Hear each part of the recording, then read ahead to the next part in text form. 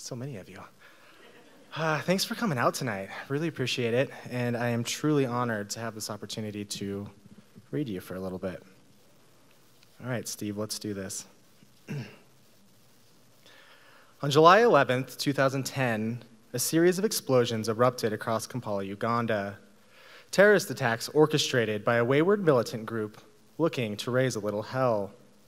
One bomb gutted a popular restaurant, while another tore across a rugby field where the men's FIFA World Cup Championship match was being shown. I'm here to tell you the story of how these bombs led me to nearly all of the U.S. national parks. You see, 76 innocent people were murdered that evening. One of them was Nate Henn, the Mzungu, the white man now with shrapnel in his chest. He was my best friend. 4 days later, I moved to Estes Park, Colorado to start working at a wedding chateau just outside Rocky Mountain National Park. I arrived as an infected wound, helpless to any form of healing, with my days so filled with rage I couldn't see straight, my nights so filled with loss I couldn't sleep right. Thoughts became cancerous. I was in Estes, but I wasn't. Nights planned with friends to go bowling or see a movie were eclipsed by solitude at the river or unaccompanied drives into the woods. It was that or whiskey, cigarettes, and silence. I would drink till I puked, and then I would drink some more. I just couldn't shake this strange new paradigm of darkness forced upon me and illuminating that age-old truth that life is only possible with loss, and loss only meaningful through love.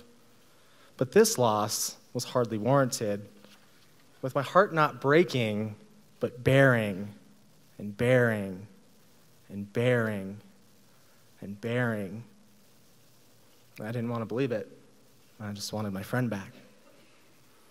But the more I withdrew, the more I explored. I began reading extensive books on the National Park Service. I began going for hikes every free moment I had. And it was the mountains that drew me back in and offered me the fundamental truths that I needed. Because the more I learned about nature, the more I learned about myself. It was exploring Rocky Mountain National Park that breathed this new life back into me. To prove this, I wanted to hike Long's Peak, the highest point in the park, 14,259 feet, the keeper of the Rocky Crown. I'd been told the hike was going to be dangerous, that people died on that mountain every year. In fact, a man had just fallen to his death weeks earlier, but I went anyway.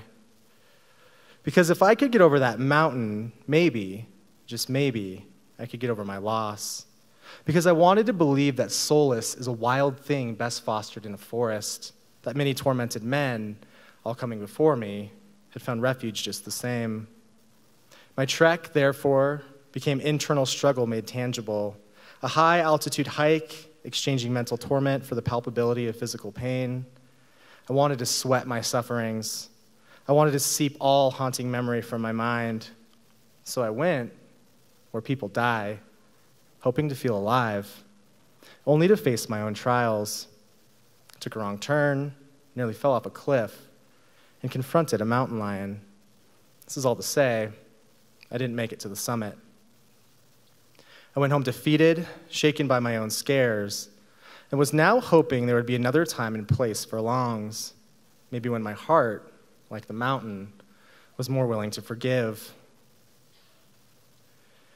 Out of all this came a very different goal, however, to visit every U.S. national park, because something was still missing, and I needed to go further afield to find it, to move from the micro to the macro. To test this new resolve, I made a 5-hour drive to Great Sand Dunes National Park. It was equally as stunning as Rocky Mountain National Park, yet unique in its own geological splendor. I needed to see more. So that fall, I moved to California and planned a new adventure for every weekend, filling my car with anyone curious enough to accompany me to the Redwoods, Sequoia, Lassen Volcanic, Death Valley. The rougher the better, the grittier the better, because I was chasing new experiences and letting the physical manifestation of pain and hurt and anger and dissidence transubstantiate into the tangible act of travel. This was me skinny dipping on the Channel Islands, or reaching the base of the Grand Canyon at midnight, using only the vibrant light of the circling supermoon, or having sex in the back of my car at a Kings Canyon campground. Sorry, Mom. On business trips, I'd find any excuse to detour: Zion, Arches, Capitol Reef, Crater Lake.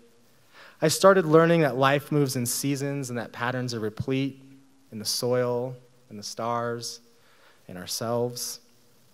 That it's the unknown complexities that make this life so simple, that the middle of nowhere is always the beginning of somewhere. That humans, despite what I've been shown, are inherently good. I learned to say yes to every odd opportunity that came my way, to keep goals like promises, how to be alone, but most importantly, I learned how to give people a chance, how to invite others on this journey with me.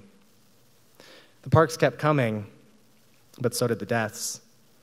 There was Carlsbad Caverns, but there was also John mixing a lethal dose of chemicals together while locked inside his Jeep Liberty. There was Guadalupe Mountains, but also Shane drowning in a bridge jumping accident, Big Bend and Janice contracting hantavirus, Dry Tortugas and Terry putting a gun to his head and pulling the trigger. All the while, I kept perpetual motion, still haunted, still searching, and silently hiking across this nation as well as others, through the back country of my own curiosity and consciousness, writing and rewriting in my head the rough draft to all of my damage, a field guide to losing my friends. 4 years later, on July 25th, 2014, and after visiting nearly all 59 of the US national parks, I returned to Long's Peak. It was time to place the capstone on a half-decade of hurt, to give a 4-year curse back to the heavens, to say, I will forever miss the way that you smiled, that I'll always love you, and goodbye. And guess what? I did it. I made it to the top. Thanks.